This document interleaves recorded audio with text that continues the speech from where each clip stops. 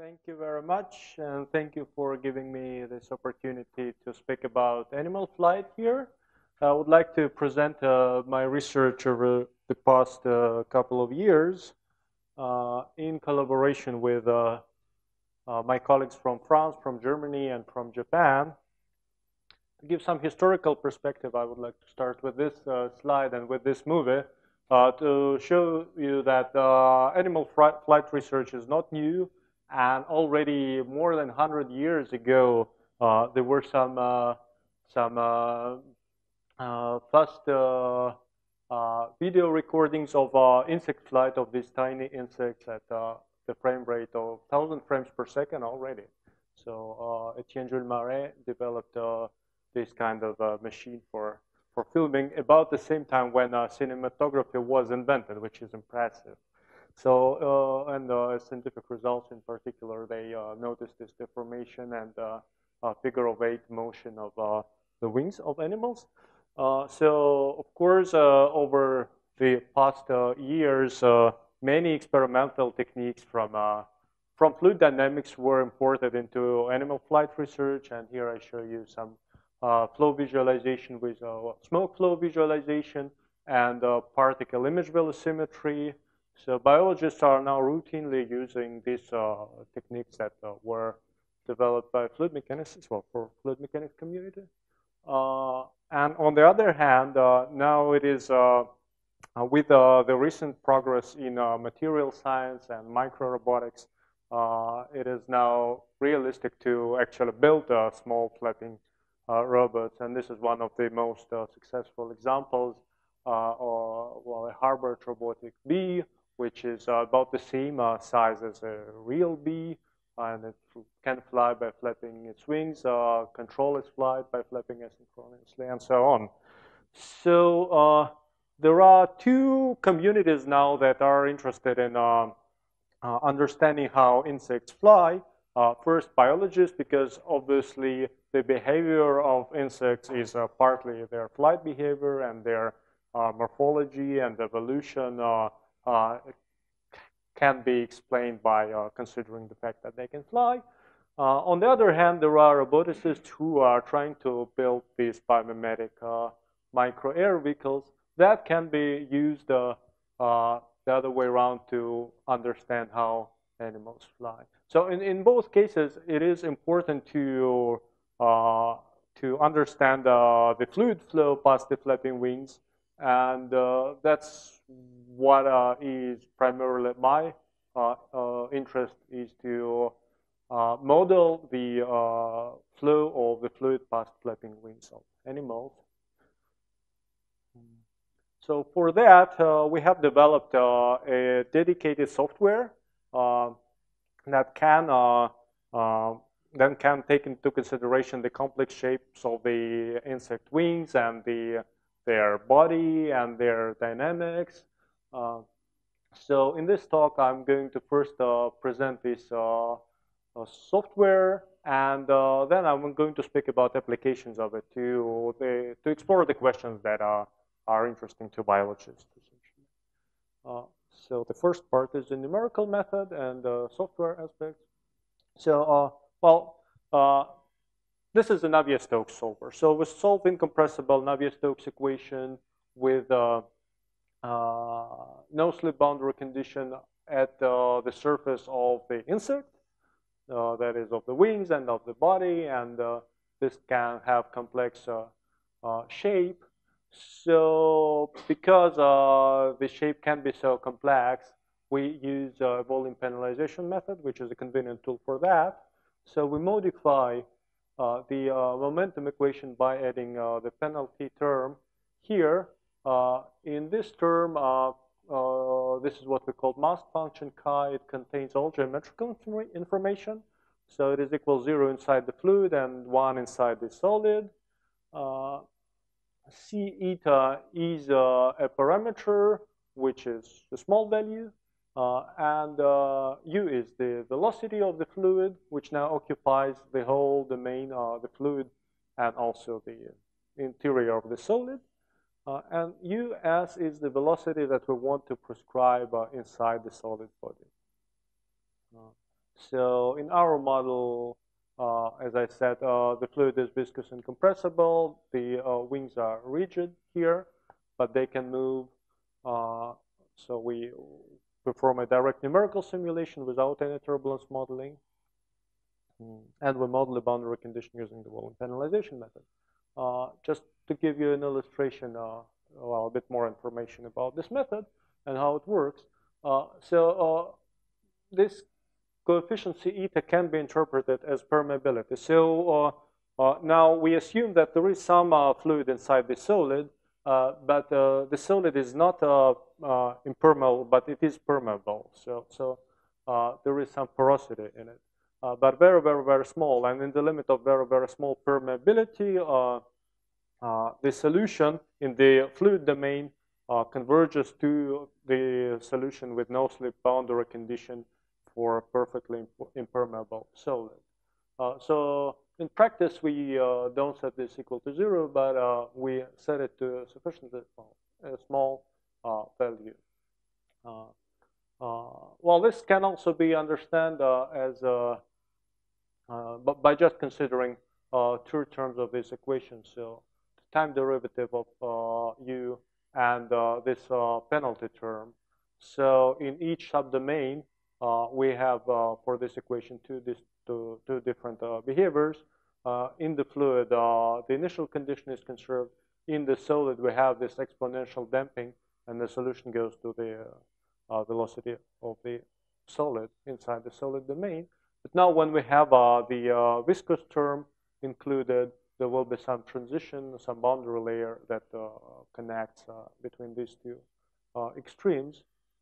And well, this is a simple example of what the velocity profile in one of the simplest cases looks like. So we have, for example, a channel flow with forced mean flow velocity, and this is all solid, and we impose periodic boundary conditions. So we have also solid wall here, and the black line is a solution with exact no-slip boundary condition. And you see that the velocity goes to 0. But with volume penalization method, we get almost the same velocity profile. But here, if we zoom, there is some mismatch, and there is some internal boundary layer inside the solid domain, which means that there is some small velocity inside the solid.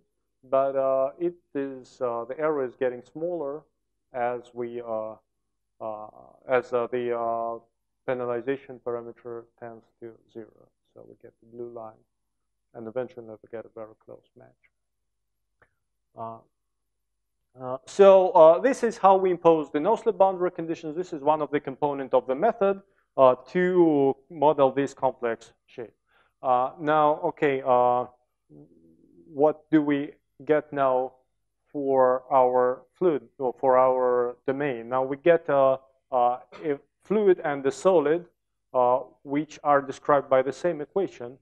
So we can impose a very simple shape for the exterior boundary of this domain, and we just use a periodic, well, a rectangular box domain, and we use a Fourier pseudo-spectral method for discretization of our equation. So we will have periodic boundary condition. Why we are using Fourier pseudo-spectral method? Because it is a very well developed already for turbulence simulation. So we imported the numerical methods that were developed previously in the context of homogeneous isotropic turbulence, but we just included some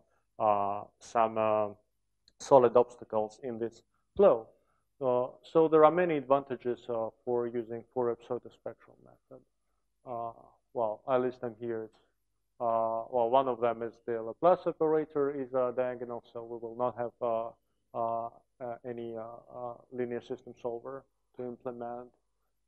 It is suitable for large supercomputers. I'm going to speak about it a bit later. And the time marching is Adams-Bashford with integrating factor. I'm going to explain it a little bit later. Now, to get into more details, of that. Fast Fourier transform and inverse fast Fourier transform are the main building blocks of our numerical method, and they can contain most of the computational complexity. So this is the most complex part of the solver. But then once we made the transform, it is very cheap to compute the derivatives. Well, advantage very well no numerical dissipation and diffusion, but there are some problems to evaluate the nonlinear terms. So to evaluate the nonlinear terms, we do it in physical space. So multiple times we have to apply this fast Fourier transform in its inverse. And another artifact, well, we can call it artifact, is that the natural boundary conditions are periodic. But now we have some problem here because, well, usually we want to just make a simulation of one insect flying. We don't want the whole infinity of insects flying together. So we have to do something with the periodic boundary conditions that we have.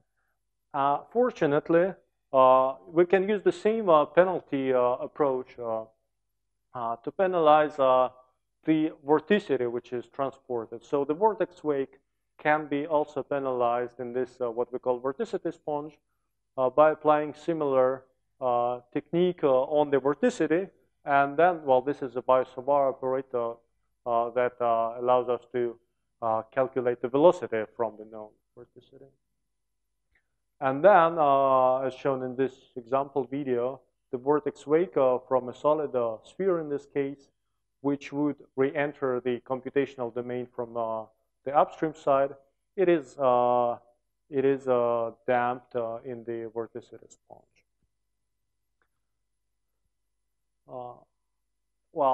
Now a few words about the incompressibility treatment. So, well, if we take the divergence of the momentum equation, which we write in this formulation with this capital pi for the pressure, we obtain this equation, which can be readily solved if we Fourier transform it. What is important to note here that not only the nonlinear term is not in general divergence free, but also this penalty term is in general not divergence free. So we have to include it when we compute the pressure. Well, the time marching scheme, as I said, is Adams-Pesch first, but since the viscous term is linear in Fourier space, we can treat it using integration factors, which is shown in this slide. So, and then this integral is discretized using Adams-Pesch first scheme. So, a few words about the software. So, these were all numerical methods behind. Now, our objective was really to be able to run this solver on highly parallel computers. So most computations are done on Blue Gene, have been done on Blue Gene.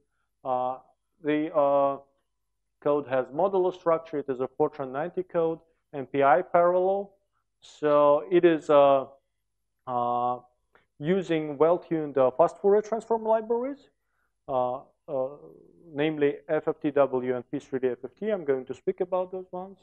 For input-output, the code is using parallel HDF5 format. And all these libraries, as well as the main code, are open source. They are all on GitHub. So you can download this code and play with it if you have a parallel computer. Well, a parallel computer can be emulated on any computer now, so it can be tested on any machine. So as I said, the FFT, fast Fourier transform, is the most expensive part of this method. So I'm going to speak a bit more about it. We use a P3D FFT library for the domain decomposition. This is the pencil decomposition, which the good part of this decomposition is that it can be used when you have many computational cores. So one approach would be to decompose just in one direction, but then the number of the cores that you use is limited by the number of grid points in this direction. So then, well, the solution is to split in the second direction. But we don't split in the third direction because this is the direction where we compute the Fourier transform. So basically what we do, we compute Fourier transform in this direction, then we transpose the data such that another direction is contiguous on each core, and we Fourier transform locally in this direction, then we transpose again Fourier transform in this direction. So all communication is taken care of by this library.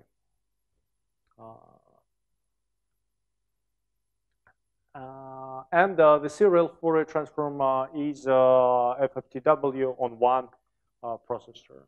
So as I said, the computations that I'm going to show, most of them have been carried out on Blue Gene, well, which has this number of cores, memory, and so on.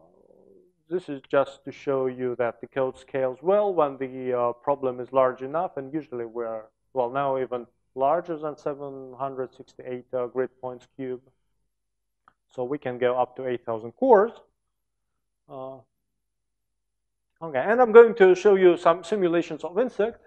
The morphology of insects is as complete as we can. So this is the wing shape, the body shape. Well, basically, these elements of the body, we have them because we can have them with volume penalty method. It can have degrees of freedom, and the wing kinematics is usually prescribed with 3 angles because these are solid bodies. So this is the typical time evolution of the wing angle. Well, where does this data come from? That's a different question. So actually, as a complex question as developing the software, now we have this tool that can simulate insects flying, but where do we take the data? And the data, as much as we can, comes from the actual experiments. So you can buy a box with bumblebees, for example, and it's delivered by post. It is buzzing when you take it. Looks scary. Then you open it, you put these, well, the hive is here, then bees need some space for, well, this is a feeding arena where they have food, the sugar water solution, some artificial flowers, and a channel where they can fly back and forth. And then we took high-speed cameras and filmed the wing kinematics, and that was used as input for the wing motion for the bees, reconstructed in 3D. So another point is the morphology, the geometry of the body. That now can be taken, well, this is actually future work, not yet ready, but the plan is to take it from the micro-CT scan of the bee. And ultimately, we really want to have this realistic geometry of the body, because we actually don't know which parts are important. And some researchers claim that when bees extend legs, there might be some aerodynamic effects. So before you start your simulation, or before you start developing your code, you don't exactly know which questions you are going to explore. So from that point of view, it's nice to have a, well, volume penalization method in our case, or a most boundary methods, because they allow you to quickly adapt your code to these questions. Okay, well, so some numerical validation. Well, on this slide, on the simple example, a rectangular wing that moves back and forth with these prescribed angles, and I compare with some previous study using lattice pulse mode, and you see that the result by Fluze, which is our code, and the reference simulations are, the agreement is quite good, the red and blue line here. A bit more complex case is a fruit fly hovering. So same kind of situation, the fruit fly is just staying on one place and moving the wings like that. And again, I compute the vertical force and the aerodynamic power. And well, after some transient, which is an artifact of impulsive start, after that the agreement is again quite good, especially in terms of mean force and power. It is less than 3 and 1% difference respectively. Yeah, well, so that was the numerical method. Now I would like to, okay, well, one thing that I did just before presenting. So, okay, we know how to impose the no-slip boundary condition on the fluid. Another useful application of the volume penalization approach is to impose no flux condition on a passive scalar. So we can have some passive scalar transported in a fluid. And for us, this can be order tracking. I'll maybe go back and show the video again. Okay. So it can be order tracking. Oh, doesn't work. So. Okay. Okay.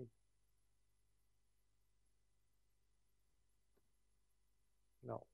Yeah, sorry about that. So it can be order tracking, and there may be some passive scalar vectored by the fluid. So we might want to solve the passive scalar transport equation together with the Navier-Stokes equation.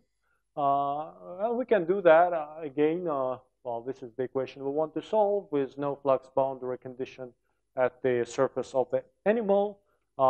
We modify the equation as follows.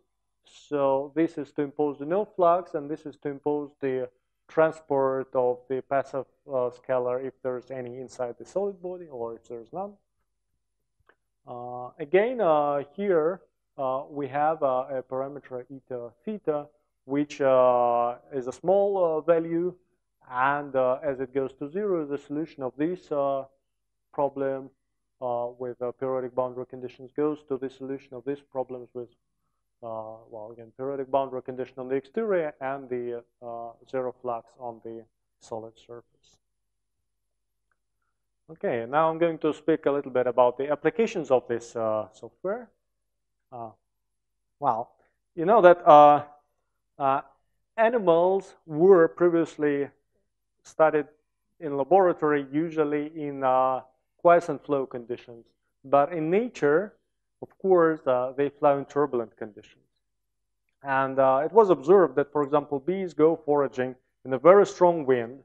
So the question is now, okay, we know many things about how insects fly in quiescent air, but do they fly the same way in the turbulent environment? And this is one of the questions currently explored in insect flight research. So that's where we thought, well, numerical simulation might be useful here. Because actually we can model, we can simulate turbulence, we can simulate insects. Why not try and see what the questions are? What forces are developed by flapping wings when they fly in turbulence, and how insects control their flight in turbulence? So these were the main questions that we had. There have been some experimental work previously on bumblebees, on hawk moth, on hummingbirds. So there were some questions already asked from these experiments and some guesses. But the advantage of numerical simulations and that we have perfect control about all parameters that we have. In the animal experiments, it is really difficult to tell the animal to do what you expect it to do. Here, of course, it's less realistic, but there are much less control parameters, and you can control all of them perfectly. So we took our model bumblebee, put it in a rectangular domain. Well, this shows simulation with uniform inflow velocity of 2.5 meters per second, which is representative of bumblebee. But then what we did, we added a turbulent fluctuation on top of this velocity. And we wanted to see how the mean aerodynamic forces change if we add this turbulent fluctuation. Now the question is what fluctuation to add? Well, one of the simple cases is just the homogeneous isotropic turbulence, because it is relatively well explored. So we pre-computed some turbulent fluctuation field using known techniques. Well, this is to show that it does have some expected spectrum, well, the decay of energy spectrum in our computation. And then we took this pre-computed turbulent fluctuation and superposed it on the insect flight computation. So now it's not enough to make just one simulation here, because we actually want to see how the mean, well, the statistical averages of forces depend on the turbulence intensity. So we repeated this kind of simulation with different realizations of inflow turbulence, and then took the statistical moments, computed the statistical moments of forces and torques. This is just an example of flow visualization of the vorticity magnitude for two different values of the turbulence intensity. But we are really interested in the forces, and this diagram summarizes how the aerodynamic forces and torques vary with the turbulence intensity at the inflow. So this line with crosses, the solid line, shows the mean horizontal force. The mean horizontal force, the mean vertical force, the mean lateral force, power, roll torque, pitch torque, and so on. And which is impressive here, we vary the turbulence intensity from 0 to almost 100%. So this is a very, very strong turbulence. The animal is flying through as strong turbulence as its own wings generate, for example. And the average vertical force does not change at all. So it's not sensitive to turbulence at all, which is quite a nice result, which is very counterintuitive for aircraft engineering, for example, because airplanes, they stall in a very, very weak turbulence. 10% is already enormous. But here, the flapping wings are not sensitive to turbulence at all. I'm going to give an explanation why. But they are sensitive to, what is sensitive to turbulence is, of course, the variation of this force. So, of course, the force varies much, much more when the turbulence is strong. So here, the body of the animal is fixed, but if the body of the animal is allowed to rotate, then this variation is going to be important. So now to look into detail in this flow, what is going on here. So the wings actually have sharp edge here. So that's why the flow separates regardless of either its small turbulence intensity or large. We have the same kind of separated flow. And this is what differs from the streamline airfoil, because in the streamline airfoil there may be flow separation, but there is no flow separation in very smooth air, let's say. Here we always have flow separation, and that's why on average it is stronger than the inflow turbulence. But as I said, the variation of the torque increases with the turbulence intensity. That's why if the body is allowed to rotate, the angular velocity can reach larger values when the turbulence intensity is larger. And that the conjecture here is that actually the flight through turbulence for insects is rather limited by their control their control sensor capacity rather than the aerodynamics of the flapping wings. Well, these are the conclusions that I just said. So the mean forces are not sensitive to turbulence, but the variance increases. So flight control may become a constraint. Okay, and the second topic is, well, the first, well, we showed that when the body is fixed, insects are very robust, but something may happen when the body can move. So now let's actually see what happens when an actual bee flies through turbulent inflow. And this is from early experiments by Sridhar Rabe, who considered bumblebee flying in a von Karman street in a vortex wake behind the cylinder in the wind tunnel. So there's some inflow cylinder, vortex wake here, and you see that there are some wiggles on top of the trajectory of these markers attached to the bee. So if we compare flight in uniform laminar inflow and flight in turbulent inflow, that is this picture and this picture, you see there is much more oscillation when it is in turbulence. And the oscillation here is obviously due to the von Karman street, the vortex wake, and this wake has its own frequency. We can see that oscillation is on the frequency of the vortex street. Now the question is, do animals try to compensate for this perturbation? Do they try to fight turbulence, or do they just let the turbulence move them and they passively go through?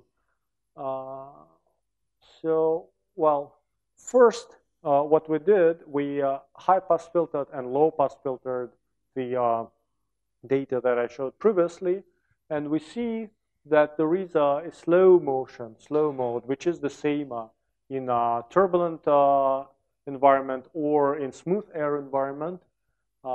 And this slow dynamics is what we call helicopter mode. So the animal inclines its aerodynamic force vector to go left or right.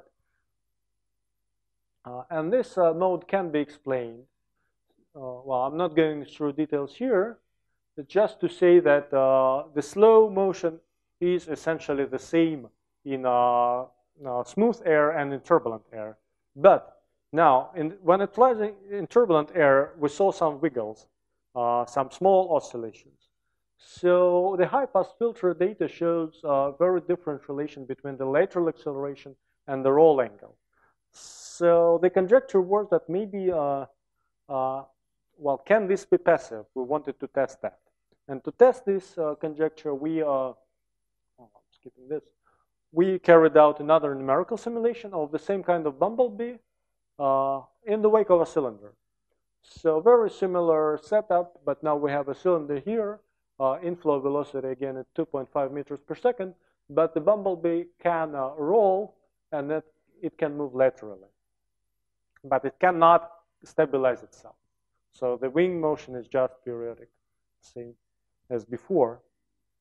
And here I'm going to show a visualization of this numerical simulation. So again, this is vorticity magnitude.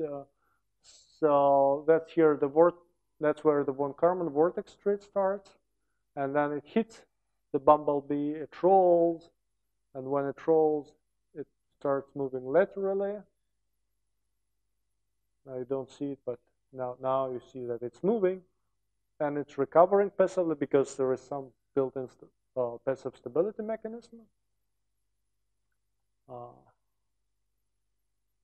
And then it, well, continues flying.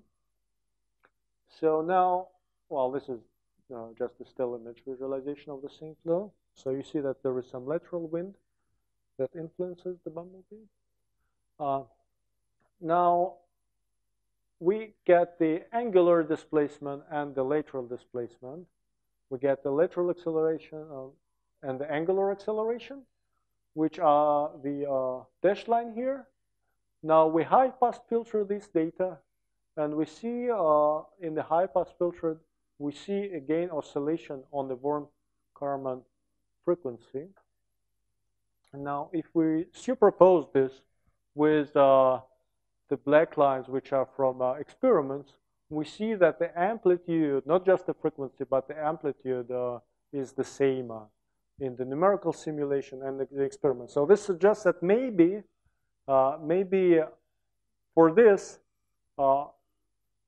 let's say mild but still relatively large turbulence, the animal actually is not trying to compensate for this perturbation. It just goes with the flow.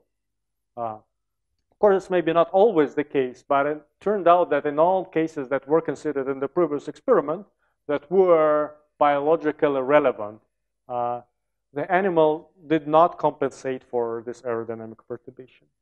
So the numerical simulation helped to answer this question, and then we could make some reduced order modeling again to explain this mode. I'm not going through the details, just jumping to the conclusions to say that, okay, another conclusion is that bumblebee experiences high frequency buffeting. This motion is purely passive, and the insects do not compensate for it at all. Another result is that even without any imposed stabilization mechanism, this 2 degrees of freedom model is remarkably stable to lateral perturbation. And this is the end of my talk. Thank you very much for your attention.